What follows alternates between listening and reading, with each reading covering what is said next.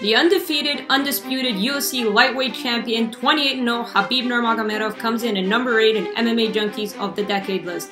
Few fighters in history have been as dominant as Nurmagomedov, who has ran through all competition in the UFC lightweight division en route to capturing the coveted prize. But it didn't come without adversity for Nurmagomedov, who was plagued with injuries early in his UFC career. After compiling a 6-0 record, picking up a big win over Rafael dos Anjos, Nurmagomedov was on the brink of 155-pound contention, but a series of knee injuries kept him sidelined for 2 years, seeing multiple fights with Donald Cerrone and Tony Ferguson scrapped.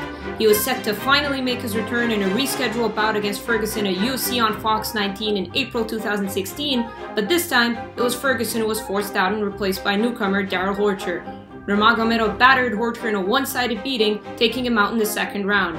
And this would be the start of Nurmagomedov's dominance in the lightweight division, where in typical fashion he was able to maul the likes of Michael Johnson and Edson Barbosa, which finally led to a title shot, a fight for the vacant lightweight title, once again versus Tony Ferguson. But in a freak accident, Ferguson was forced out, briefly replaced by Max Holloway, who couldn't compete due to weight issues, and then in a surprise turn of events, Nurmagomedov ended up facing Al Iaquinta. The Eagle would pick up another dominant win, defeating Iaquinta via unanimous decision and claiming the lightweight title.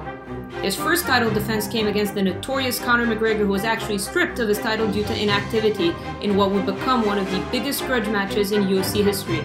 The lead-up got ugly, with McGregor taking numerous personal jabs at Nurmagomedov, but Nurmagomedov was able to get his revenge, submitting McGregor in the 4th round in another dominant performance at UFC 229. Finally, Nurmagomedov took on then-interim lightweight champion Dustin Poirier at UFC 242 in Abu Dhabi in a title unification bout, where he picked up another submission win.